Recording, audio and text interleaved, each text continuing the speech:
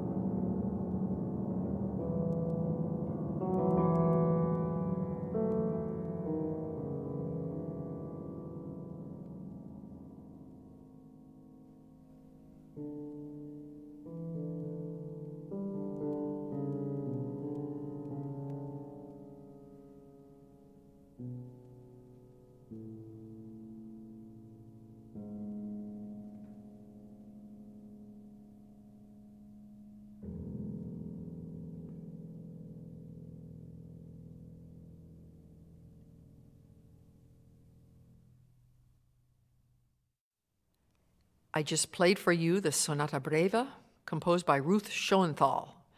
And I hope you enjoyed some of the qualities that I was speaking about. She's got a very large oeuvre and wonderful string quartet that I've heard that's often performed, a lot of music for percussion and ensembles. So she's a practical composer. Our next woman is Vivian Fine, who was born in 1913 and died in 2000. Now, Vivian is an American product who studies abroad, but she takes her cue kind of from Ruth Crawford in that her music is not like Schonthal's music, which is sort of European sounding to my ears. Fine's is very intellectual and is going to be American in its openness. It's not as hemmed in.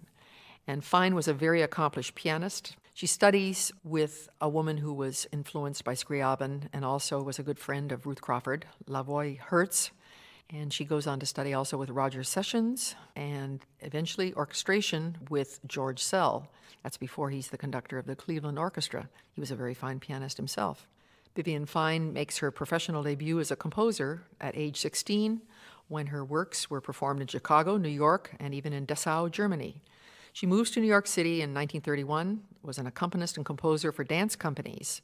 And in that way, she's like our former composer, Ruth Schonthal. She's doing all kinds of work in the field of music. She eventually becomes a faculty member at Bennington College in Vermont, and that lasts for many years, from 64 to 87. And that's where most people think of her and her large influence as a teacher and a mentor, and she was a wonderful educator. She received many awards, including the Guggenheim, a Ford, Rockefeller, and Kusevitsky Foundation grants.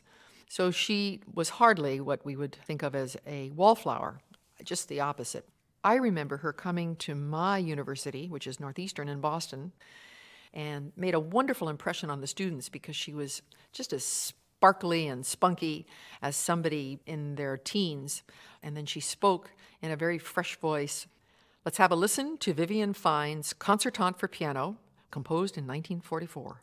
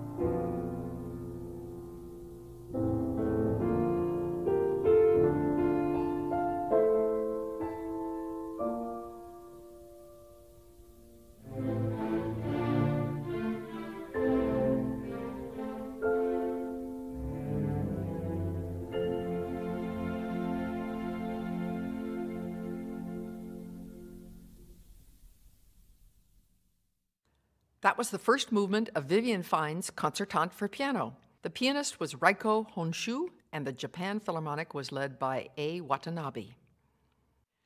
Now our next woman is Miriam Gideon, who lived from 1906 to 1996. This is a very interesting life. Miriam Gideon actually set her cap to getting a lot of Jewish liturgical commissions. And that's an important thing because it's obvious that she saw that there was a gap, and so she set about to filling it. And she was the first woman to receive a commission for a complete surface. That would be in 1970. That's an important honor.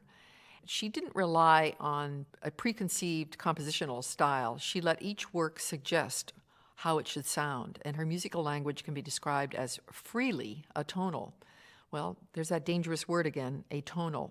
I know we have to use it because there's no other word. But when you listen to this piece, I think you'll enjoy it because it's very strong, it's very evocative. At the same time, you would say it's intellectual, but I think it's also very accessible, meaning that it connects with us. Why don't we have a listen to Steeds of Darkness for tenor and ensemble. This is the second movement. It's called Rather Fast.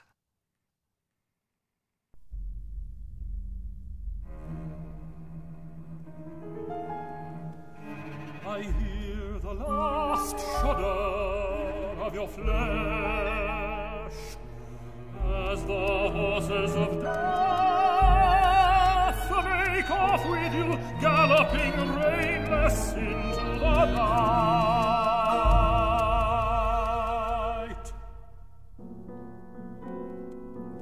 I follow stirrups of grief goading my belly like dawn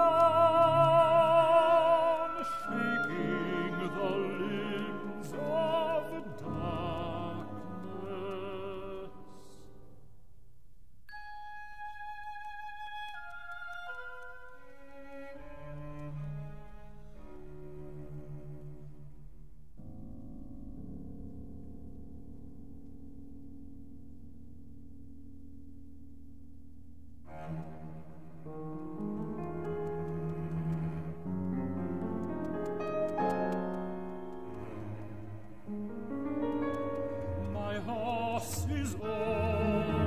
Strong and younger than the night.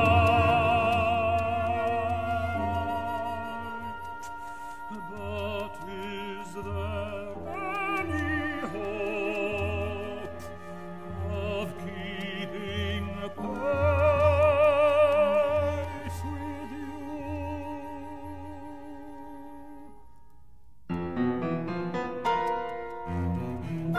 Never say my racing breath will never reach you. Never, though you'll be spent and breathless as the breathless dawn.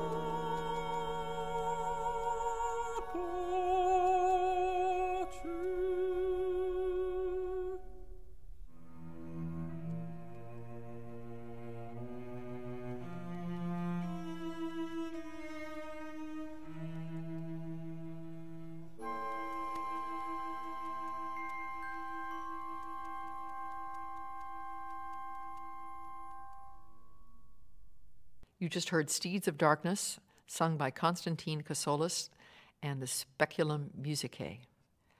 Now we're going to hear a movement from her cello sonata, and I've chosen it for us because I find it very arresting.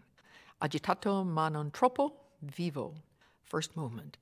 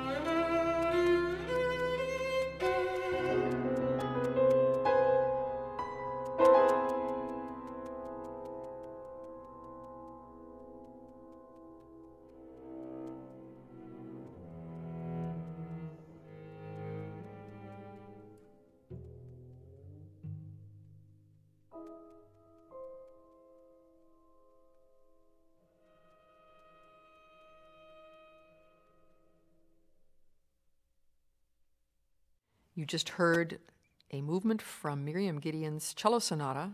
It was played by Elizabeth Moore on cello and Fred Bronstein was the pianist. You're listening to First Ladies of Music. We'd love to hear from you. You can send your comments via email to ladies@wfmt.com. You're listening to the WFMT Radio Network.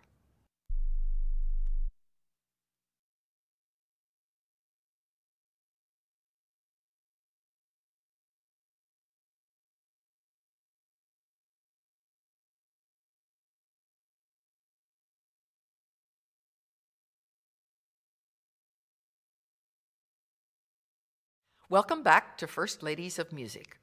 Now we come to a favorite of mine, Grażyna Bacewicz. She was born in 1913 and lived till 1969. She is 100% Polish. I think she's every bit the equal of Bartók, and most Poles would agree with me. She wrote lots of strong music. It has that dark, kind of sardonic tinge. She graduated from the Warsaw Conservatory. She majored in violin and composition. She went down to Paris to study with Boulanger, returned briefly to Poland to teach, and then went back to Paris to continue her studies with Karl Flusch. She was principal violin of the Polish Radio Orchestra, and she played as a soloist in European countries often.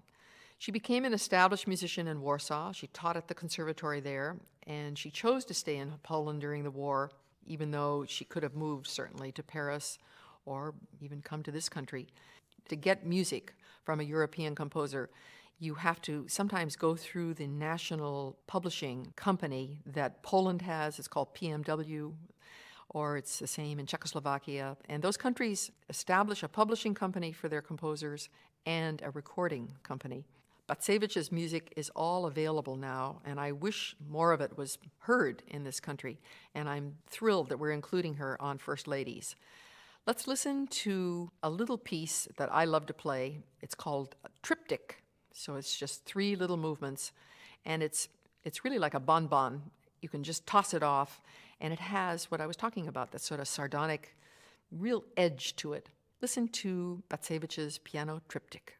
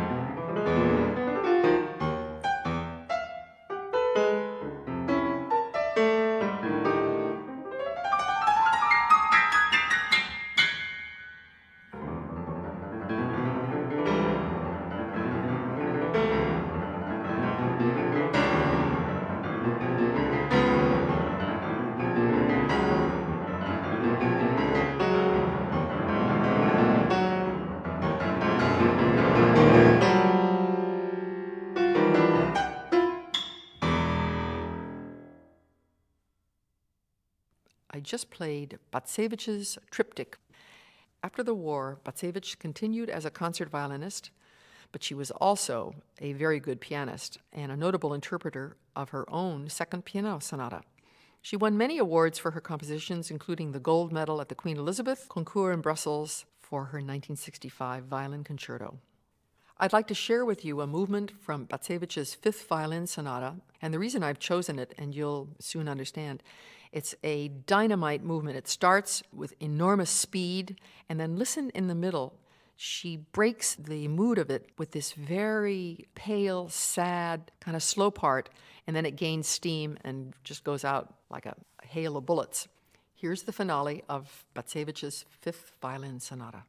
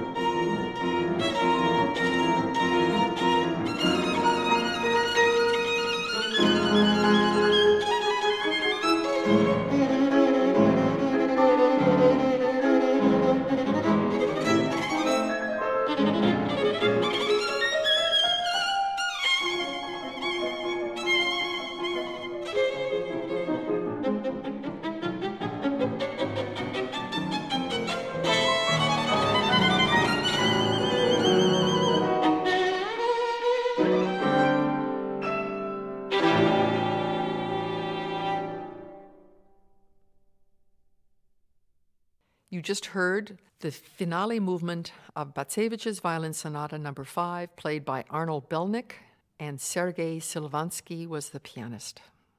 Now we're going to go to a woman named Eleanor Remick Warren. Boy, she had a long life, born in 1900 and died in 1991. That's the span of the 20th century, really. She was born in LA and lived in the West all her life, and she was very taken by the beauty of nature, especially by living in the West. She lived a life of comfort. She apparently married a prominent man, and she was a rather grand lady of society. But as Marilyn Horne has said, quote, she got up and composed every day of her life. That's a great quote. Her early works were seen by Ionescu, the famous Romanian composer, and he encouraged her. She attended master classes with Schoenberg and Godowsky, and again, she went to Paris and studied with Boulanger. The premiere of her piece, The Harp Weaver, happened in New York in 1936, and this apparently brought her to critical attention. And the LA Philharmonic premiered another work, The Legend of King Arthur, in 1940, and that brought her international recognition. She was a very prolific composer, and she apparently worked well into her 90th year. Let's listen to a charming song. It's called The Heart of a Rose.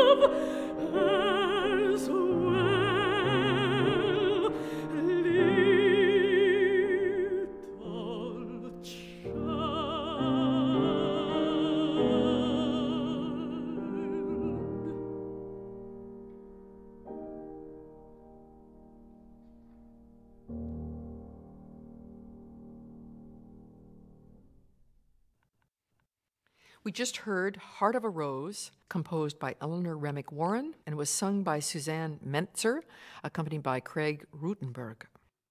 Now, the last woman in our International Viewpoint program is Marga Richter, and she is alive. She was born in 1926. She was born in Reedsburg, Wisconsin, and went to Juilliard, where she studied piano with Turek and composition with Bergsma and Vincent Persichetti.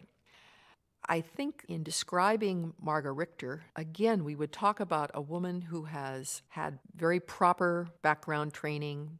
She's in the right time, at the right place. She does the right thing. She receives important commissions and awards, an NEA grant, a Rockefeller Foundation grant, National Federation of Music Clubs, Meet the Composer. When you look at the printout, everything is all in a row. And then you have to ask yourself, why don't we know more about her? Because she's obviously been around for many years and been very much admired. I don't know, I don't know myself. I know that one time I was in Atlanta and Robert Spano programmed a work, and the audience sort of got up and went ballistic. They were so excited, and I think she was there, and she took a bow. And I remember all the people around me saying, "Isn't that an amazing thing? A woman wrote that. That was just an amazing piece." Part of our series is trying to demystify why women composers are considered sort of other. I hope that after you hear this, you will take pleasure when you run across a woman composer. We're going to end with a portion of Blackberry Vines and Winter Fruit, composed by Marga Richter.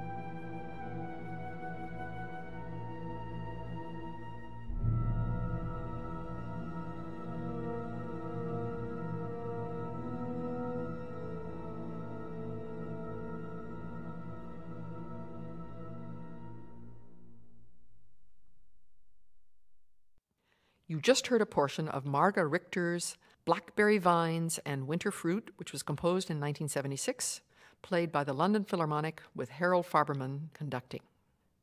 From now on, our last 4 shows are going to showcase very different types of women composers. There will be a lot of emphasis on multiculturalism, women from many different countries, different types of music. It's going to be very interesting. I hope you'll join us.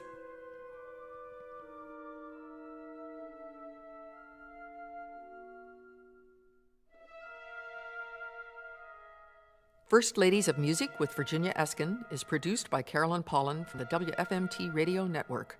Steve Robinson is the executive producer. The engineer is Miriam Gideon. Thanks to Alice Abraham, librarian at WGBH Radio in Boston. And special thanks to Boston's Northeastern University for their generous support. I'm Virginia Eskin, inviting you to join me again next time for First Ladies of Music. This is the WFMT Radio Network.